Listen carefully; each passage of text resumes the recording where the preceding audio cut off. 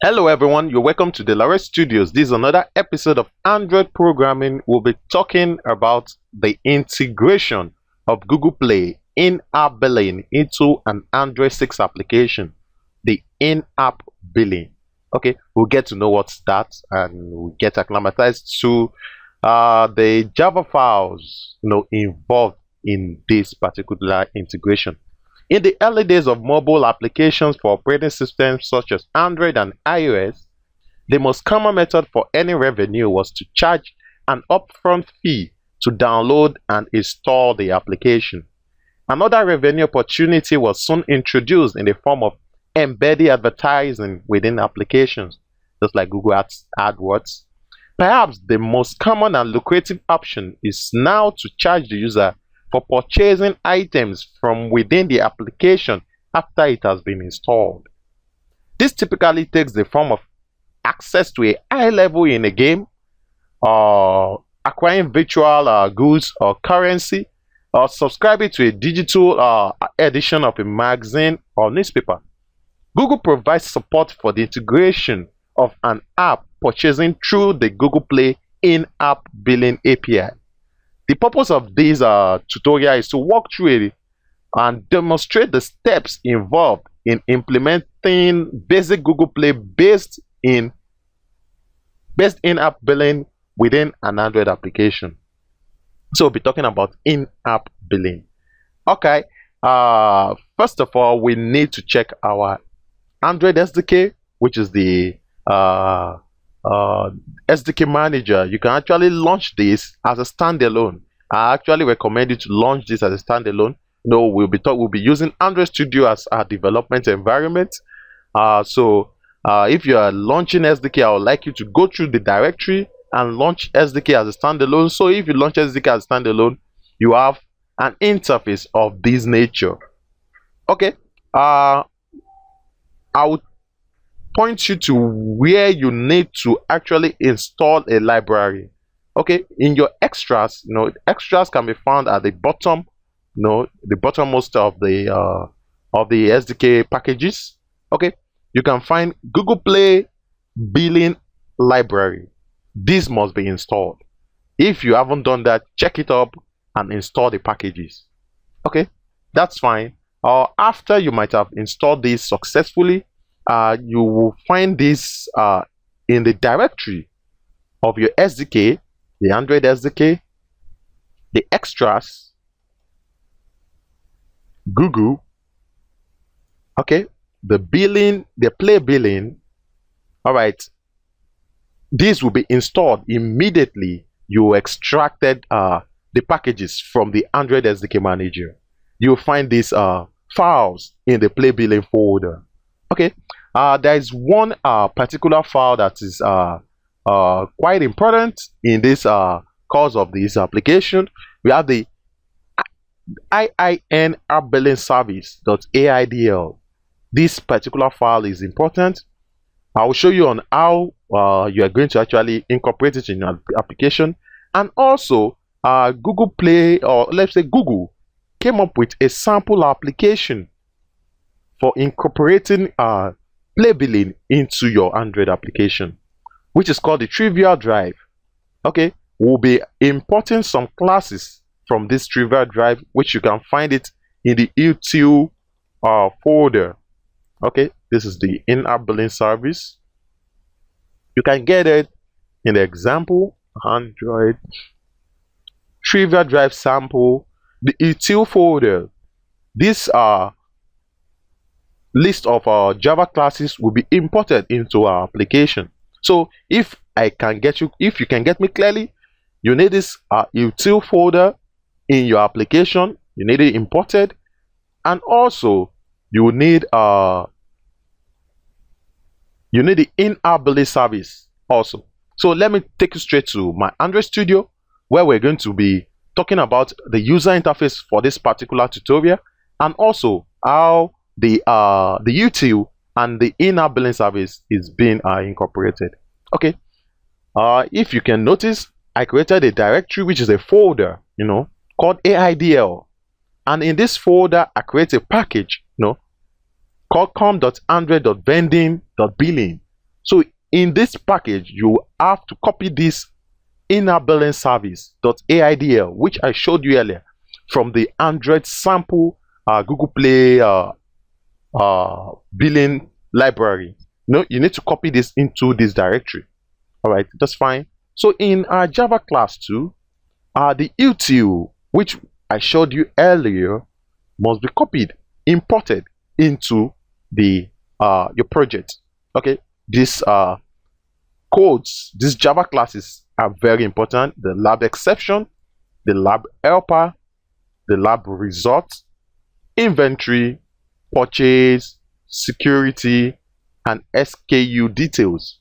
All these are default classes provided from Google, okay, to support the Android Google Play billing service. All right, that's fine.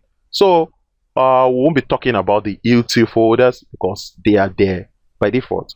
Okay, let's look at our REST folder where we talk about the layout, the activity in-app billing.xml. This is the UI of the application. So we are actually going to explain, I'll be explaining in details how the UI is going to be, so that we're going to incorporate the buttons and whatever else. Okay, it's a relative layout with a padding right and top 16 dps, likewise the bottom, and it calls on the context, which is the in-app billing activity, the only Java class that we'll be talking about. Okay, we have two buttons, you know. The first one carries click me, while the second one is buy a click. Okay, this is when you really want to make a purchase, buy a click.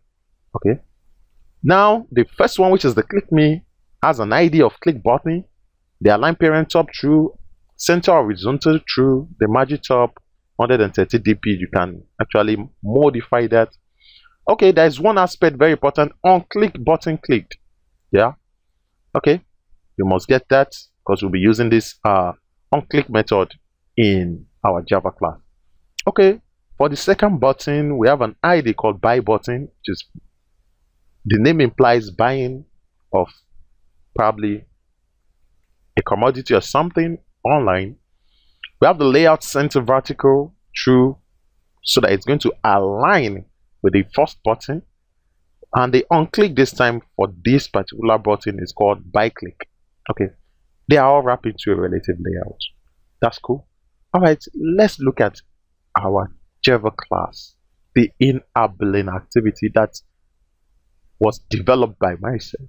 Okay, now this in-app billing activity extends app compat activity. Okay, we all know that.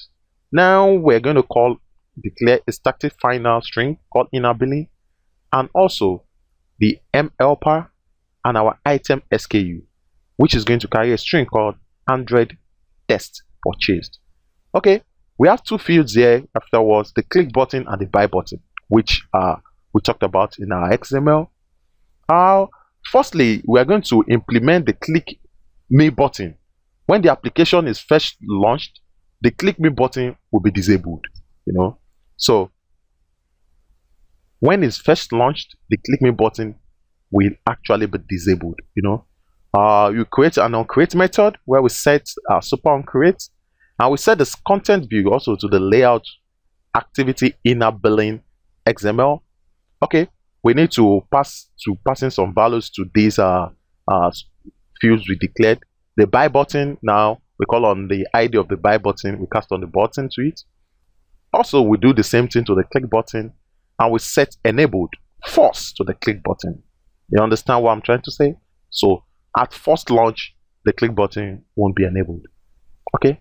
Now the m helper, we associate with the new AIB helper with the base64 encode public key.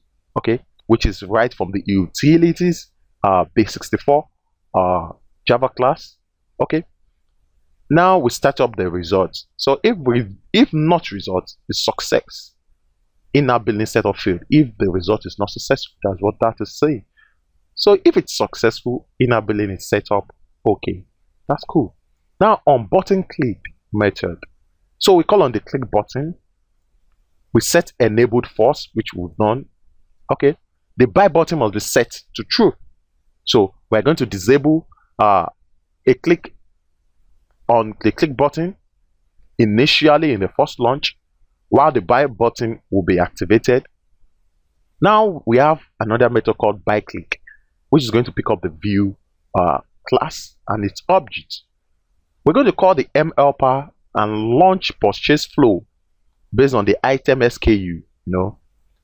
Okay, we have on activity results, okay, where we're going to pass three parameters: the request code, the result code, and the intent data. Okay, if not mHelper undo activity results, so you're going to call on the super on activity results. All right, let's look at the IAB helper, which is going to call on the IAB purchase finished listener. Okay, so if the result is failure, it's going to undo an error and returns it.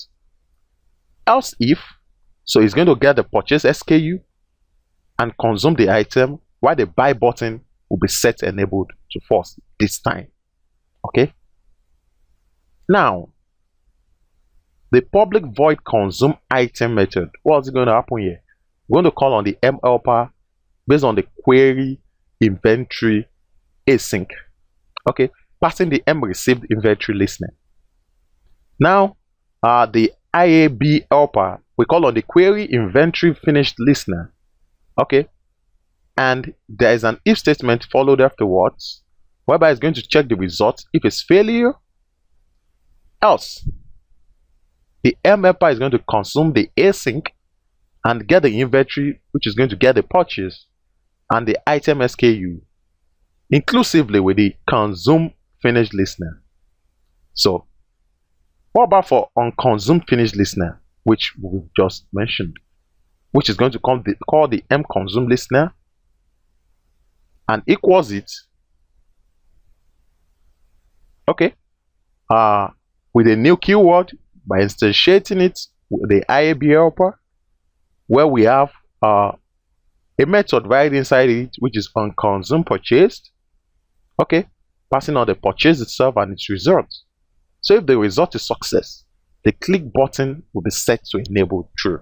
Okay, probably after it has passed through, it has passed the calls, and the results gotten back was successful, the click button will be set to enabled. Else you can handle some error, you can catch up some error.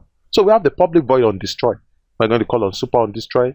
If the mHelper is not equals to null, the mHelper will be disposed. So therefore the mHelper will be set to null.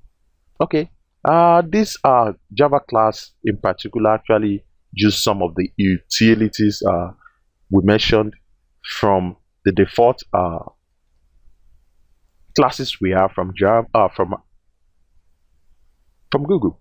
Okay, which is the base64, the IAB exception we were talking about, which extends exception. Okay, and also the IAB helper and its results. We mentioned that.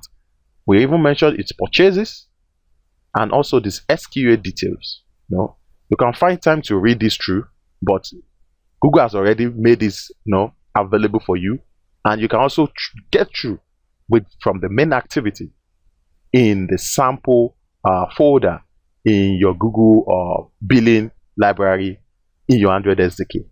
Okay, that's fine. Now there is a recommendation that once you're launching this to your emulator or to your simulator, it must have a Google Play incorporated in it. So it's best recommended to launch this in the real device. So I will implore my good listener to pick up the source code, test it up, run it in a real device, and let's see and get to see the demo of how to incorporate an in-app billing library into your application. All right, this is going to be the first step of this tutorial. The second session of this tutorial will be coming up, which is going to be the second part, which is going to talk of how to implement a live in-app billing, which is going to be live this time. This is a demo. It's going to be a demo figure. I won't be using my emulator because It doesn't have a Google Play service installed in it. So I would like you to pick it up and test it on your real device. I've done that, so that and it worked. So now the second part, we'll be talking about the signing up of this particular application. We're going to register the app to the Google Play Developer Console in the course of like uploading to the Google server, that's the Google Play. You have to do that process before it gets live, before Google will get to know that, okay, you're getting a step further to get your in-app billing working. You're going to obtain a public license key, and also you're going to create a merchant account and get a live test of the in-app billing integration. Google actually gives the room to do a test. It can be a group test, just to test out the application, test the real payment integration into your application before you finally upload to the cloud, which will pass through different testing modes: alpha, the beta, and also the live launch. Thank you very much for listening, and I would like you to still stick around with this channel for the second and the concluded part. This is the demo of an in-app billing service, but I'll walk you through the real live testing of this application. Thank you very much once more for hanging out with me, and don't forget to subscribe to my channel. Have a wonderful time. Bye bye.